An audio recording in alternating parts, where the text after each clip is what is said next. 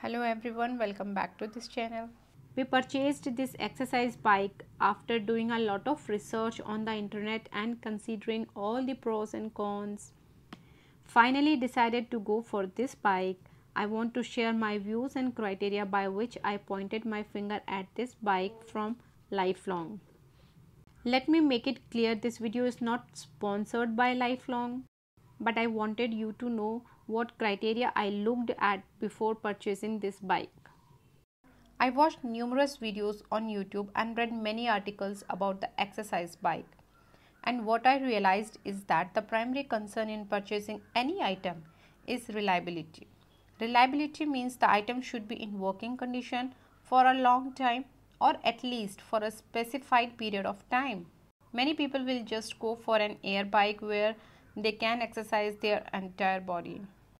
Let me tell you, one of my friends purchased an air bike thinking he would be using it for his upper and lower body. But the thing is, he is not able to use it at all. It is so hard to exercise both portions of the body at the same time. It is possible only in the case of running. I suggest looking for an exercise bike only to make the lower body strong. While exercising on the bike, let the upper body take some load off the lower body.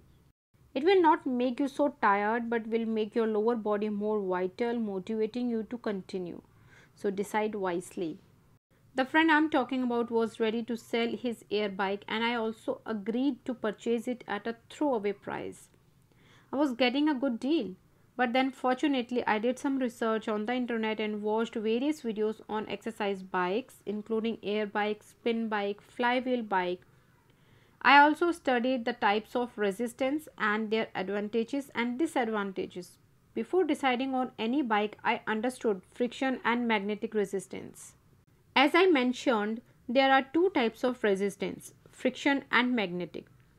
Friction resistance based exercise bikes will create more noise and dust and need more maintenance than magnetic based bikes. Friction resistance based bikes will have a pad touching the wheel and in turn will make noise and dust. Due to this touch, the pad's life will not be long and you will be required to change it within 6 to 12 months of its use, which is another headache. But in the case of a magnetic resistance based bike, there is no touch to the wheel, which in turn will not create any noise. There is no touch, hence there is no noise and dust created, and it will require negligible amount of maintenance, that too after 2 to 3 years.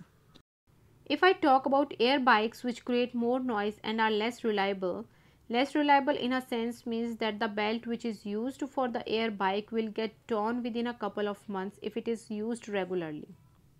I didn't want this type of headache of replacing the item often.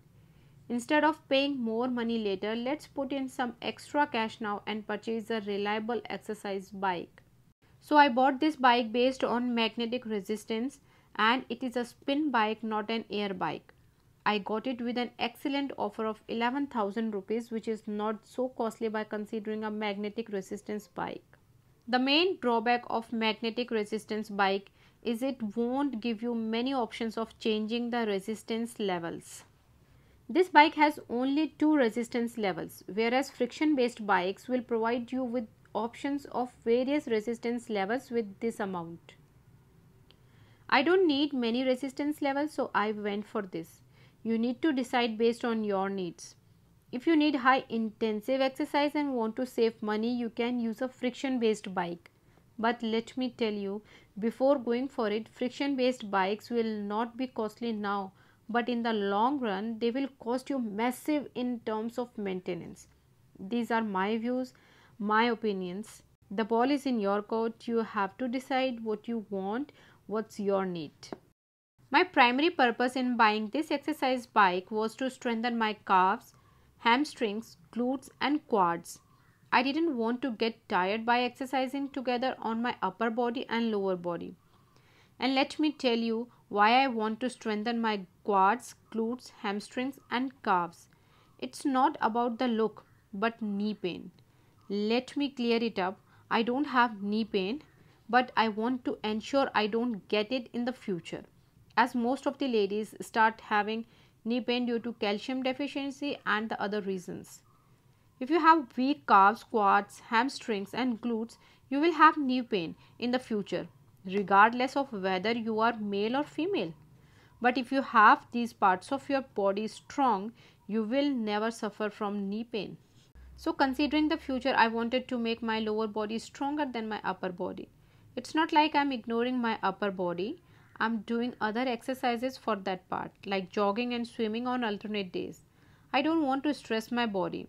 Our body gives indications and we should listen to and respect those indications. Never try to stress your body beyond its limits. If you do, your body will tell you and you need to stop then and there. If you really want to live a healthy life, you should learn to obey your body's symptoms, signals, indications, or whatever you want to name them. But listen to them and obey them. If you listen to the body will listen to you. Your body will run smoothly, like if a car is timely serviced, the vehicle will run smoothly without any hiccups or glitches. If you found this video informative and useful, please don't forget to like, share and subscribe to this channel. Bye bye. See you in the next video.